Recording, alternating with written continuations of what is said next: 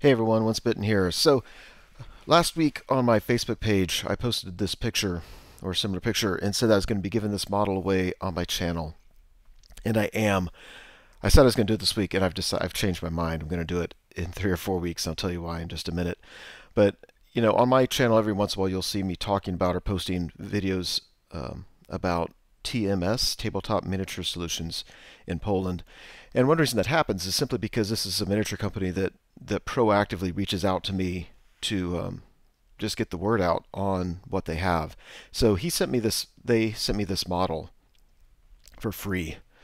So I thought I'd paint it up and use it as a giveaway on the channel, which is kind of fun for me. Of course, it slows down painting of my own armies, but I'm getting to the point now where I have enough stuff painted. I can play most anything I want, and then, so I have time to paint other stuff. I also use this as an opportunity to try to test out some painting techniques. I've improved a lot in my painting over the last couple years. I'm still really unhappy with how I do some things. I found this model to be very forgiving. I thought, yeah. Anyway, but I want to point out the gems. I think the gems look really good. For those of you who can really know how to paint, you can probably look closely and critique some parts of it. But I think these are the best gems I've ever painted. And the blending on her stomach. So this is supposed to be like a stone construct. So it's kind of mottled green and jade on the bottom half, and then it goes into like a stone color, ivory almost, on the top half, and it just kind of blends at her stomach, and I thought it blended pretty well. I'm not overly happy with the way that I'm bringing highlights up. I think I could do a lot better job on these feathered wings. I think those are the kind of things that are easy to paint. So I painted them, I dry brushed them, and then I kind of dry brush the tips more, but I just need to improve on that. But they still look good though, because they have so much texture that it's pretty easy to make them look good. On the headdress, you can't really tell here. I practiced wet blending on them, and I'm actually fairly happy with how it turned out. I used a brush, and you can if you look really closely, you can see some lines, but for the most part, you can't see any lines there. And again, my biggest complaint is I don't really make them pop with the extreme highlights as much as I want to. But I was really happy with my first real attempt at doing some wet blending. The gold, my initial thought was to paint it like this and then highlight the edges, make it a lot brighter. But I think I'm going to leave it as it is because it just kind of it looks good with the model. I think it looks kind of like an old metal, and I think the color contrasts fairly nicely.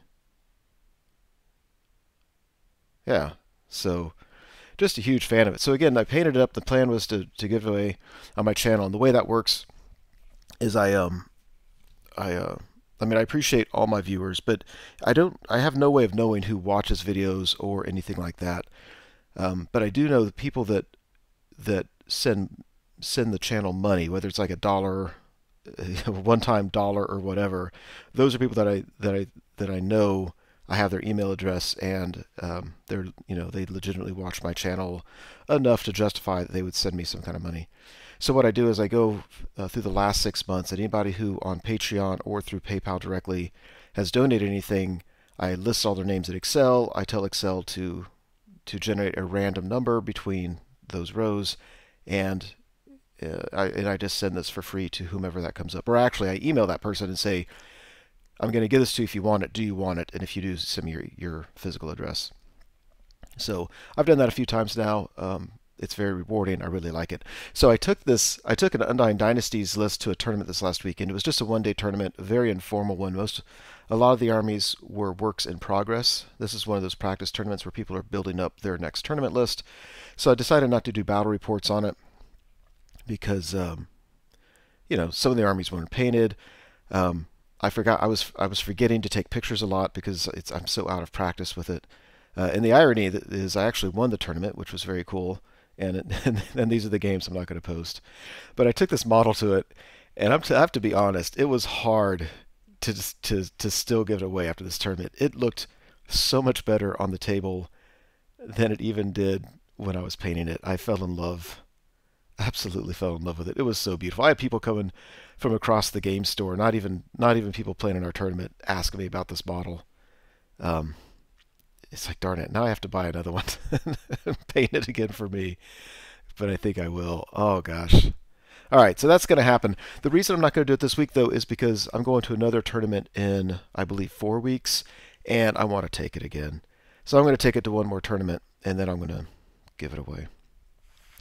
All right, so another thing I did, this is a model owned by a guy in my gaming club, and I just asked him if I could paint it for him, because again, I want to practice some painting techniques. And this is a work in progress pick. I got it to this point, and then I gave it back to him because I didn't want to do the assembly of the rider and the stuff like that. So if he ever gives it back to me, I'll finish it. But for the most part, on the beast itself, this is done. And again, I'm really happy with the. I really like doing like this, a base coat in mottled colors. Like this has like a red and then 3 different shades of green, and then I start doing some highlighting over it. And there's probably, I think painters out there know a better way to do that. I'm open to it because I'm not 100% satisfied with this, but I'm about 90%. I think this looks really cool. One thing I tried that I never would have done, except my wife encouraged me several times to, is I actually put some metal on them and go back one. So you see that purple line.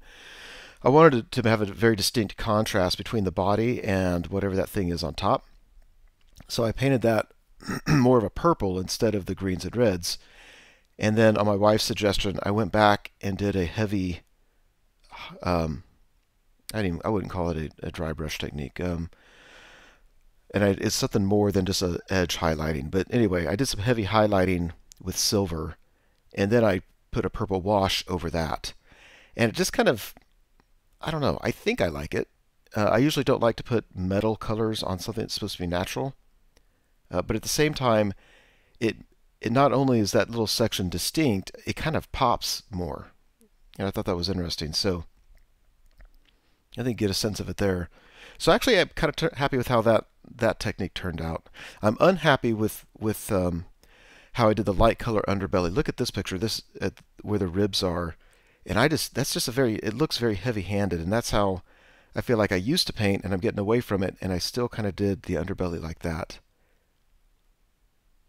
So like at the back half underbelly, I like how that looks, and the front half, I'm not thrilled.